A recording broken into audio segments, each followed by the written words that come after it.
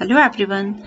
In my last video, I mentioned about how we can utilize Computer Vision API to analyze any image using built-in tags. So as part of this video, let's take a bit of deep dive wherein we will actually do customization in our analysis process. So this time, rather than completely using the existing identifiers or tags, we will actually go ahead and label our images by ourselves. And this we are doing before submitting all our images for the analysis. So here comes the Custom Vision API for our rescue. So unlike Computer Vision service, Custom Vision allows us to specify the labels for our images, as well as we can train the custom model to detect those.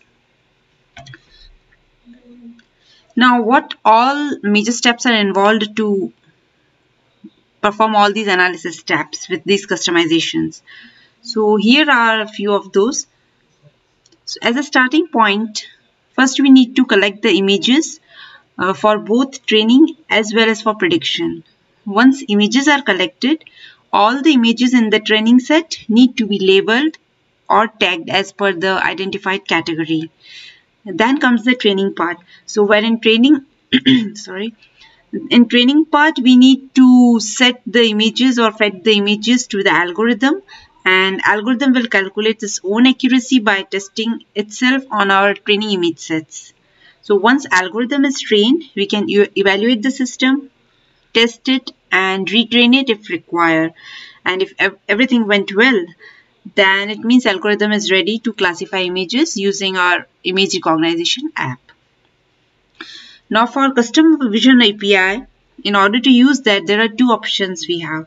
The first one is it is available as an SDK, as well as it is also available as an web interface, and that we can access using customvision.ai URL. So either of these options works pretty well, and we can opt for any of these. With this much of theory, let's jump on to the hands-on part. And for that, let's start by logging on to the Azure portal. So I'm on my Azure portal, and we need to go here and search for Custom Vision. So under Marketplace, you can see that Custom Vision is appearing. And here we need to do it for both training and the prediction. So let's select both. Provide your subscription. You can create your resource group, or even you can utilize the existing group if you have. Just rename them this Custom Vision service. And next comes the training location. So you can choose whatever the closest location to you, whichever the location which is closest to you. So for me it is West, so I can choose West US. And here pricing tier, we can go for the standard one. But if you have already created one, so for me I have already created one subscription, so it is not allowing me to, but in your case you will get one free one also. Similarly for prediction, you can choose the location whichever is closer, and then prediction tier. So here also you will get two S0 and the free tier. So for me it is not appearing because I have already utilized those. So now once all these things are populated, click on review and create. And once clicked, you will get the endpoints and the keys for this Custom Vision service. So in my case, I have already created. So let's go and click on that. So this is how it will look like. So you will get endpoints, keys, everything generated. And this we are going to utilize in our further image classification thing. Now the next thing what we need is we need to log into the Custom Vision service. So we can go with any of the option, either using SDK or Custom Vision. To make this thing simpler, let's go with the Custom Vision portal, customvision.ai. So when you will load this, the very first thing what you need to do is it will ask you to log in. And the login you have to use using the same Azure credentials, whatever you're logged in on your Azure portal. So once logged in, you will end up on this page and you can click on create new project.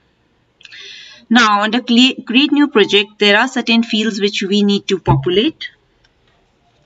And the first one is the name of the project. So here we can provide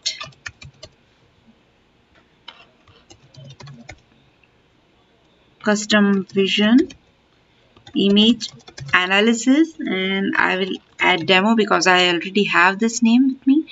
Description, you can mention anything if you have. Resource, so whatever the resource you have created in Azure, it would be appearing over here, so you can simply choose it. Otherwise you can go ahead and create new. Now project type, currently we are working with the classification, so I will go ahead with the classification option. And classification, under classification we can go for multi-label, all the multi-class. So multi-class means you can tag only one, per image you can have only one tag. Whereas in multi-label you can have multiple tags associated to single image. Now here comes the domain. So domain is these are the available list of domains which is supported by Custom Vision API right now. And each of these domain optimizes the classifier for specific type of images. So the first two you can see general. So if none of the other domains are working for us, or if it is not appropriate, or even if you are unsure that which domain is correct one for me, in that case, in the dilemma, you can always select this general. So these three, you can go any of these. And then we can have food, landmarks, retail. So these are the three different domains which are defined here. And at the end you can see there are certain compact domains. So compact are the main domains which are mainly used for image classification on the mobile devices. So I will go ahead and choose food because today we are dealing with the image classification with pertaining to the food. So click on create project. Okay, so now project is created. You can see left hand side workspace name and tagged and untagged. If you have any images which are tagged, it will be shown over here. If any images which are untagged will be shown over here.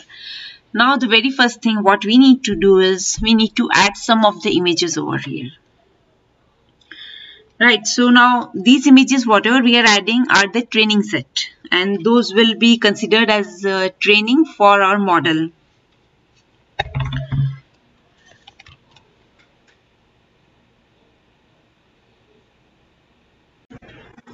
So there is no upper limit on how many images to choose, but it is recommended to use at least 30 images per tag as an initial training set.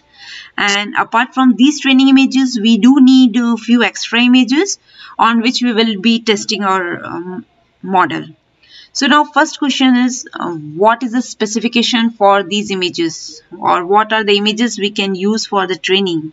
So image format could be JPEG, PNG, BMP or even GIF, and on the size side it should not exceed more than 6 MB.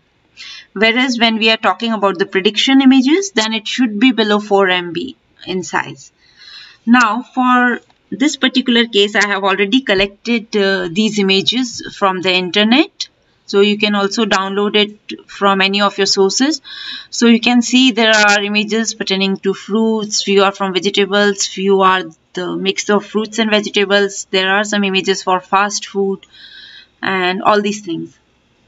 So these are around 34 images which I am going to use to train this model.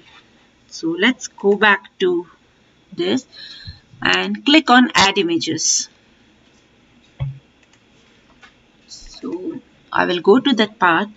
Now for adding the images, first of all I will be choosing only the fruit images and I will tag those. So take this one. So all these I would categorize or tag as a fruit. Okay, so nothing to worry. Even if you forgot or you miss any of the images, you labeled it incorrectly, we can remove and change it anytime. So let's go here, and these are the images I have selected. Now let's say we want to say define tag as fruit. So all these types of images are labeled as fruit now, all these 8 images. It is uploading. Well, similarly, I will go ahead and do for vegetables. Let's quickly figure it out. So here is one, this is one, this is one. I will categorize tomato, carrot, everything as vegetable. Go here and we will take this as a vegetable. We can take this also. I think let's go with this as of now. So here I will tag these images as vegetable.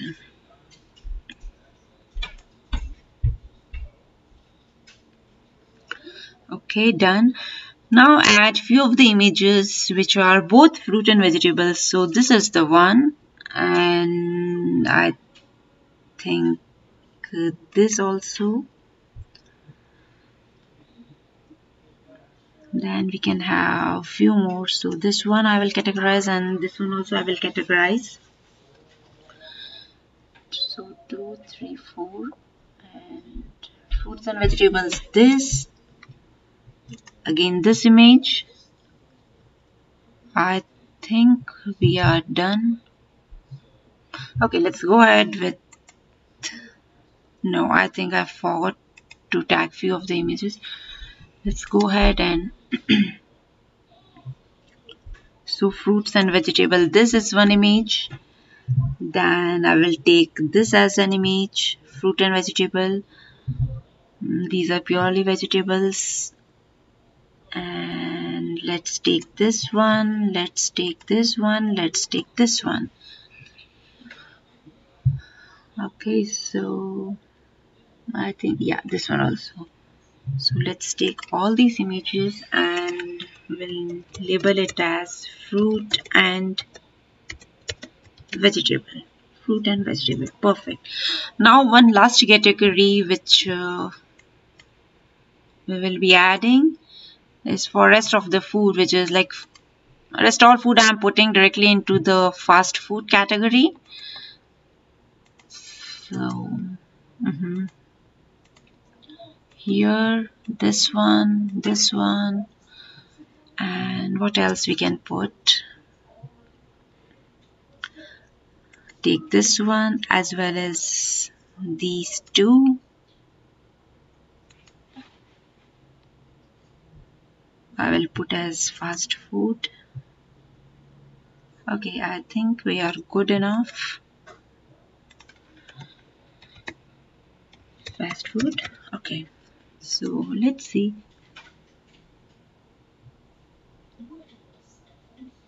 Now here one important thing to remember is like every tag must have at least 5 images, otherwise system will not allow you to train the algorithm. Okay, so with this data, let's go ahead and so if you will go ahead and choose and tag, there is nothing, and if you will go and choose tags, and on the left hand side you have the checkbox, you can filter it out and quickly verify whether it is really categorized correctly or not.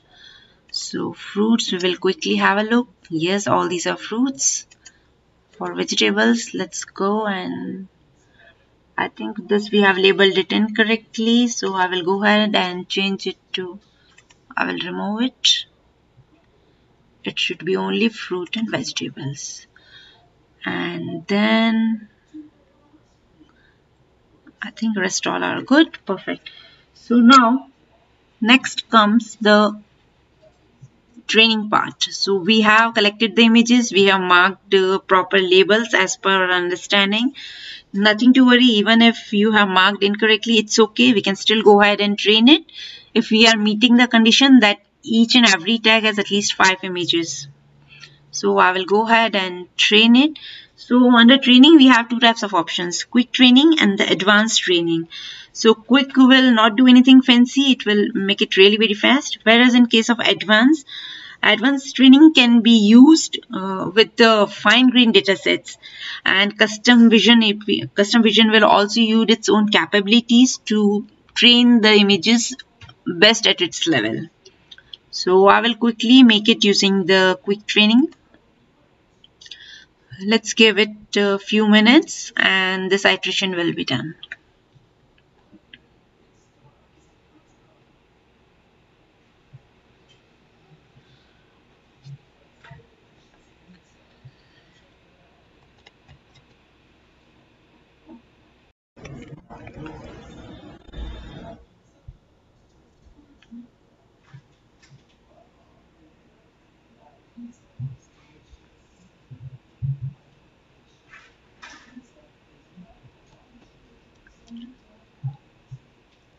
It will take a couple of minutes to finish this training part.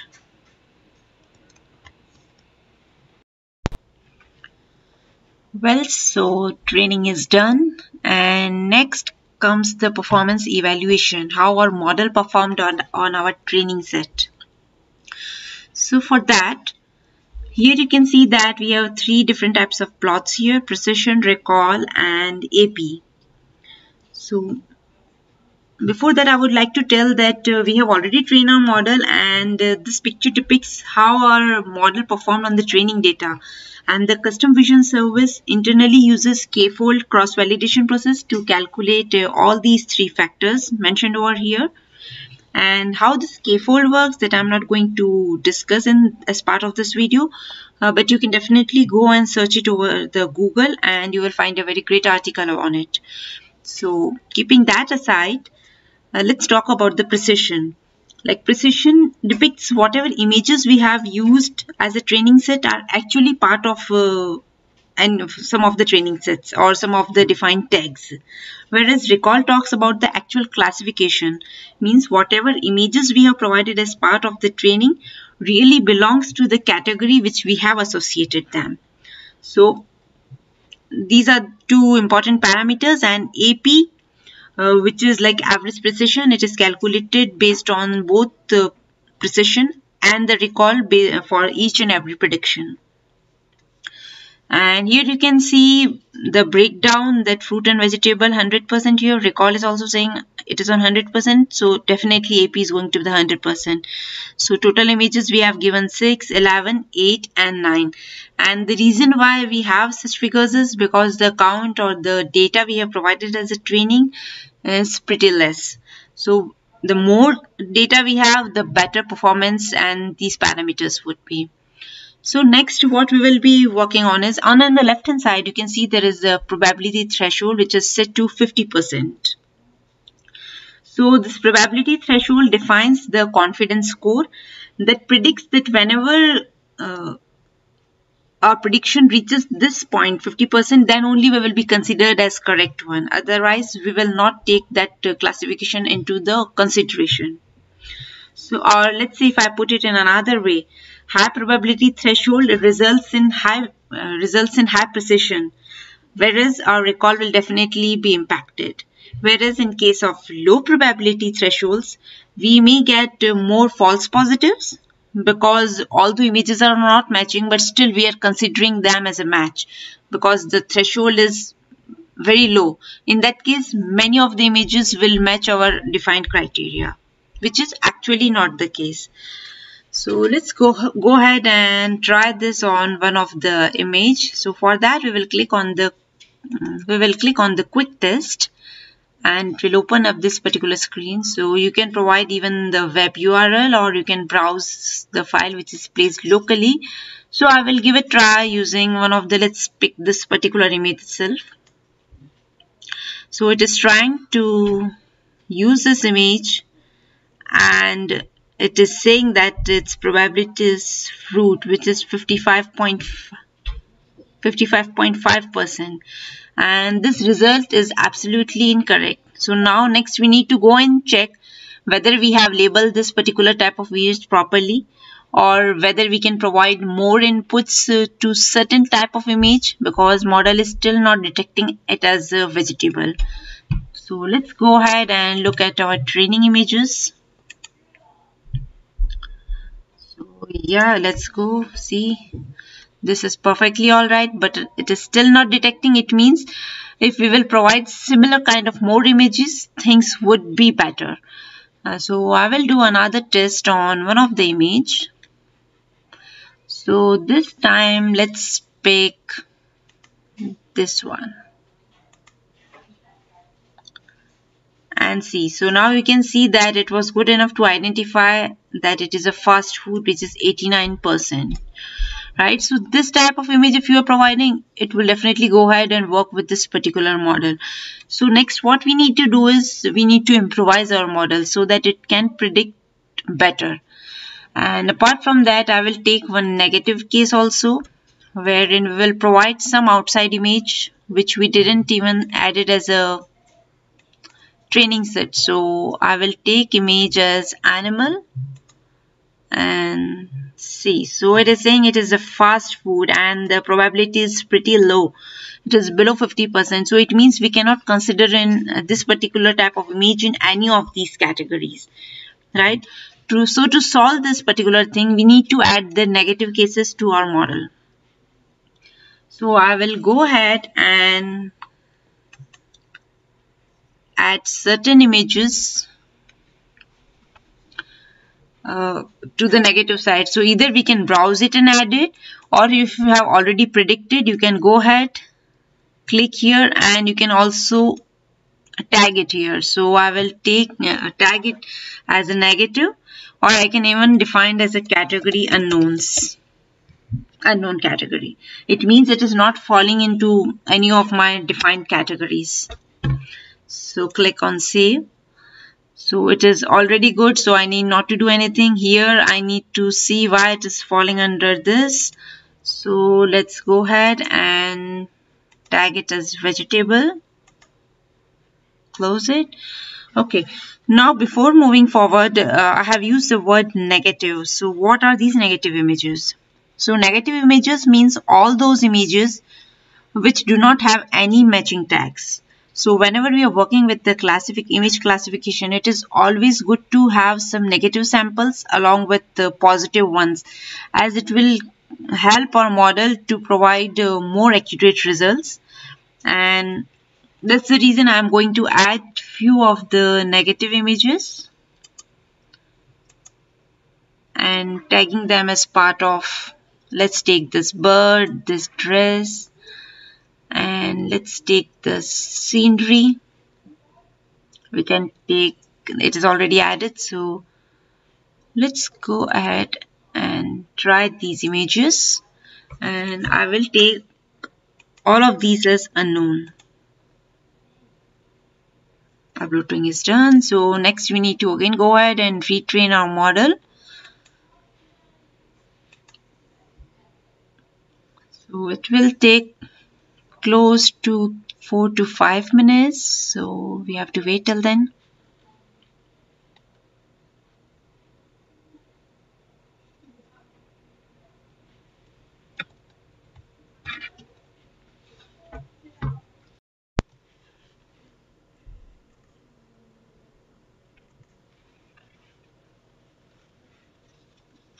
So it is still training the model with our changes.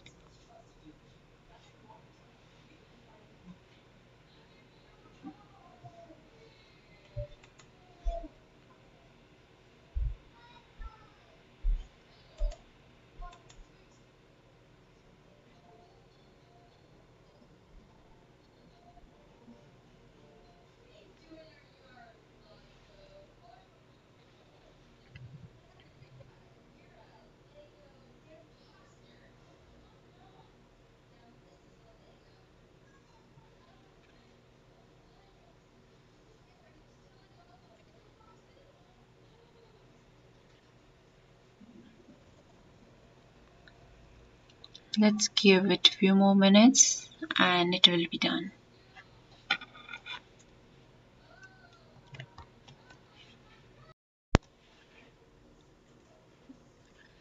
Okay, so training is done, and this time you can see that it is 100% precision, right? And recall is just 25%, which is still making our AP pretty good, which is at 79%. So now you have seen that how retraining the model and adding more images and adding the proper categorization improved the precision to 100%. And here you can see that unbalanced data because we have put few images in fast food, we have put more images in vegetable, and so this particular count is not at all balanced. So it is always recommended that you put almost equal counts in all the categories whatever we have defined, especially the categories which are apart from the unknown we have. So this is how the training works. And this time if I will again go and do a quick test, let's browse the same file and see how things are this time. So you can see that now monkey is not part of fast food, rather it is part of a unknown category, which is 72.9%. Right? I will quickly go ahead and try out one more image. Let's take this one. Okay, this is the image of a dress, and it should again fall under the unknown, which is still on the border, but yeah, model is still performing good because our threshold is just 50%, and here it is falling under unknown category with probability of 50.1. So the more you will train, the more data you have, the more better categorization and the tagging you have, the better results we will get. So now this is how we used to train. We can further improvise it, but I'm not going to take any additional iteration as part of this. Rather, what we can do now is, so whatever we have done till now is everything is inside this portal customvision.api. AI. Now, what if you want to utilize this classification model outside this portal, right? For that, we have to make it available, and that can be done using publish. So there is a button on the left hand side. We can click on publish so that we can access all these changes using our prediction APIs. So here it is asking which iteration do you want to publish. So I will go with the latest iteration, and here let's select your prediction resource, which is already created in Azure. Click on this.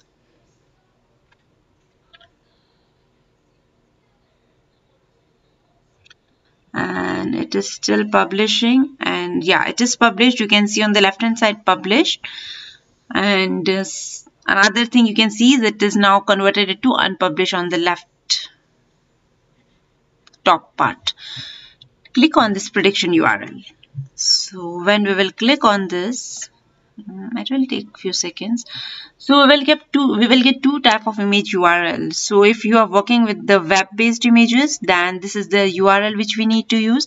But if you are dealing with the local images, then this is the URL which we are supposed to use. So we need content type, prediction key, and the content of the image file, which is in the form of bytes. And this is the URL which we can use it. So I will quickly go ahead and show you one of the console application which I have already created. So this is the console application, and what we are doing here is, in this method, it is expecting what is the prediction key you want to use.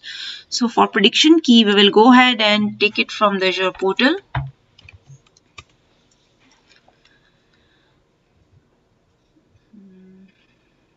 So it is loading. Okay, I will go to my predictions, go to key points, and here is the key. So I will quickly copy it and paste it over here. Next thing we need is the prediction URL. So prediction URL is the same which we got it over here. So I'm going to take this entire URL from here and paste it here.